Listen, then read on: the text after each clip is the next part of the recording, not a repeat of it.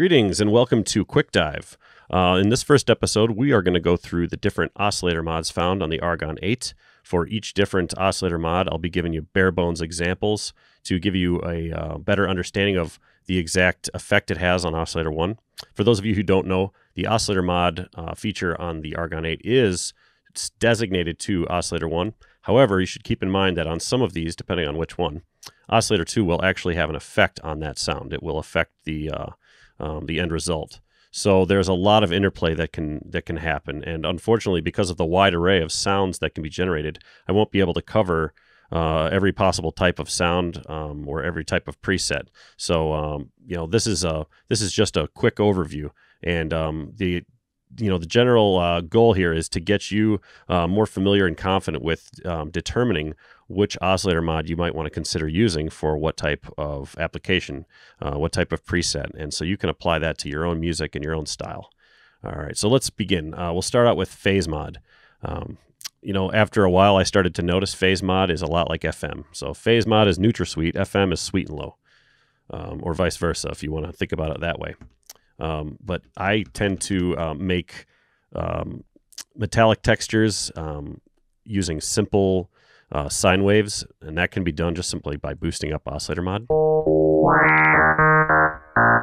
A little bit of modulation can go a little bit further. So if you assign the mod envelope to the mod amount of, the oscillator mod amount, and create a shape like this, add a little bit of release, and let's add velocity as a source. And velocity will also affect the oscillator mod. Or we could have the depth turned down on our mod envelope and then have velocity affect the mod envelope amount. So we could try it either way. It's going to produce somewhat similar result. We'd have to have a little bit of a longer decay.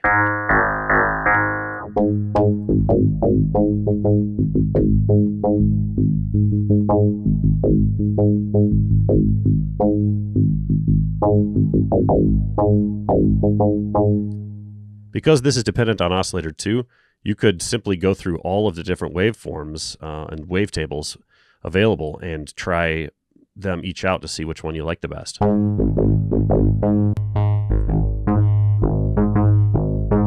If you want to create something that's more organic, alive, free-flowing, you could try routing LFO1 to wavetable 2 and turn the rate down maybe around 15 or 10, and then set it to free.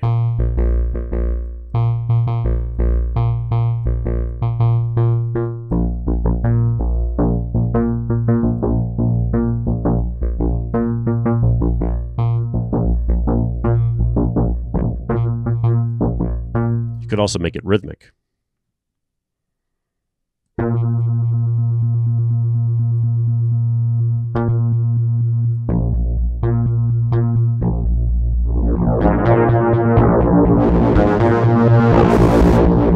The last thing I wanted to point out is that as soon as you start to make Oscillator 1 anything other than a sine wave, anything other than something smooth, you will instantly start to hear mids and highs come in. It will be a much more brash, a much more kind of crunchy texture. And it'll start to sound distorted. Don't feel bad if a lot of the times your experimentation with phase mod turns into something that sounds like angry wasps or bees, because it happens to all of us. So this is just a quick tip. Work with smooth waveforms and then go from there. If you want to crunch it up, just start picking stuff that's a little bit more jagged looking. One particular waveform I like to use for Oscillator 2 when I'm using the phase mod effect is sweep.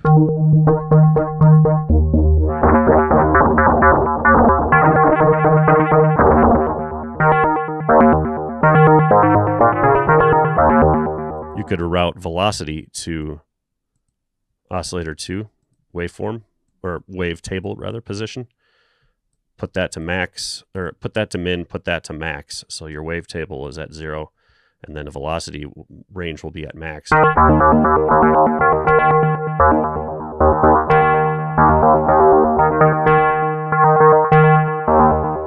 try turning off LFO1 to keep it a little bit more simple.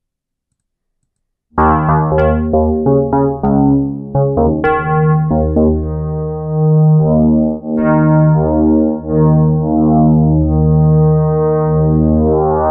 can even make some decent sounding pads.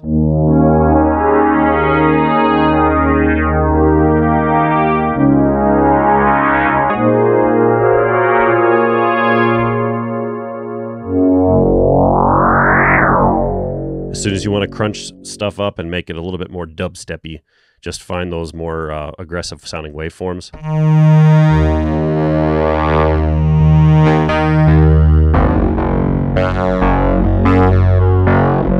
And try moving about the wavetables.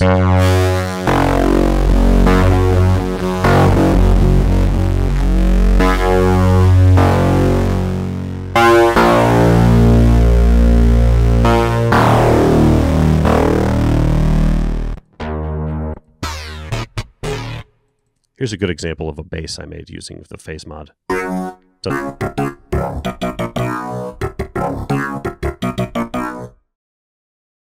Ring modulation. Ring modulation also takes into account Oscillator 2. This time it's finding differences between Oscillator 1 and Oscillator 2 and producing something we call sidebands. These sidebands are typically fuzzy and fluttery and sporadic.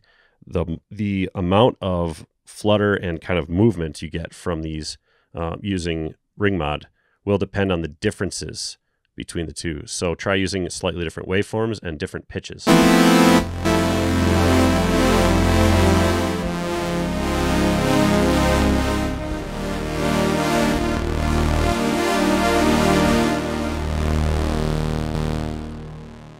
Oscillator mod at full will be nothing but sidebands. If you're panned all the way to the mix for Oscillator 1, all you will be hearing is sidebands. If you have it at 50%, you'll be hearing half of Oscillator 1 and half of the sidebands.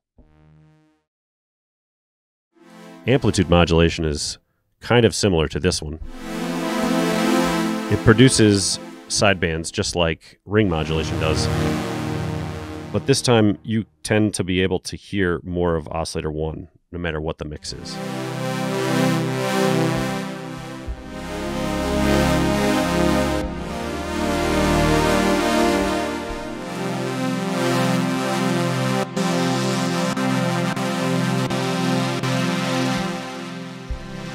Both of these effects can be very fun simply because they rely on Oscillator 2, but they're not as drastically affected as phase mod. So you can often find some very nice textures and a lot of great movement just by scrolling through the different waveforms and wavetables.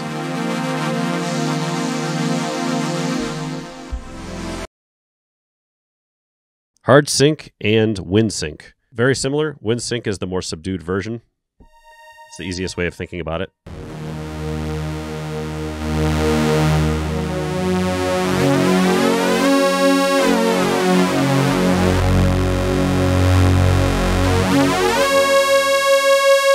As you can tell, this one does not rely on Oscillator 2.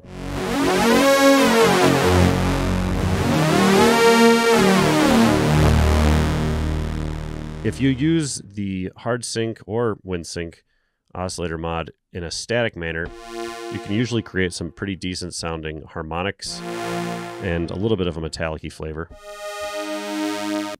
Better to have staccato notes for the most part.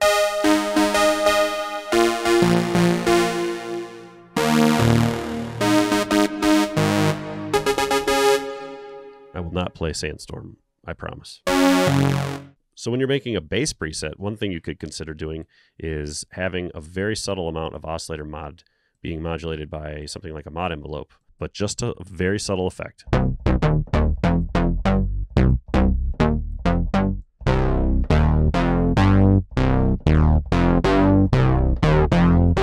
There it is.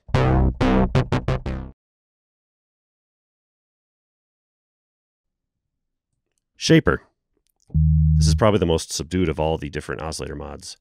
Think of Shaper as a thinning of the waveform. One way you can play with Shaper is just assign both LFOs to it.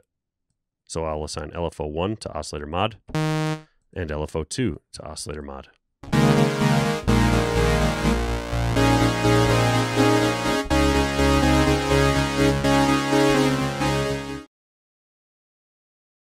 Inverter is quite similar to the pulse width modulation effect. Because of this, you can make some pretty neat sounding pads, delicate sounding thin sort of textures.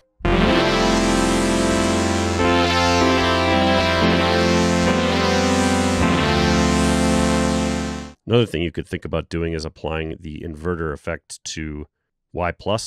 So when you're doing a lead, you can thin it out, keep your joystick at max while you're doing this, and then adjust the oscillator volume.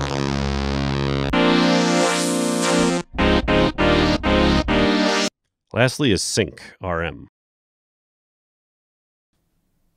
So oscillator 1 is synced to oscillator 2's pitch. That means if you change oscillator 1's pitch, you're actually just adjusting the sync ratio. So this is very much like using the sync effect or the sync mod, except this is sort of a two-part effect because the oscillator mod amount is actually going to be turning up the ring mod effect. So it's you get two controls in this, and then on top of that you can adjust the wave table of oscillator 2 or the waveform, and there's just tons of combinations. So I'm going to cut to some side footage here and show you some additional combinations that can be used.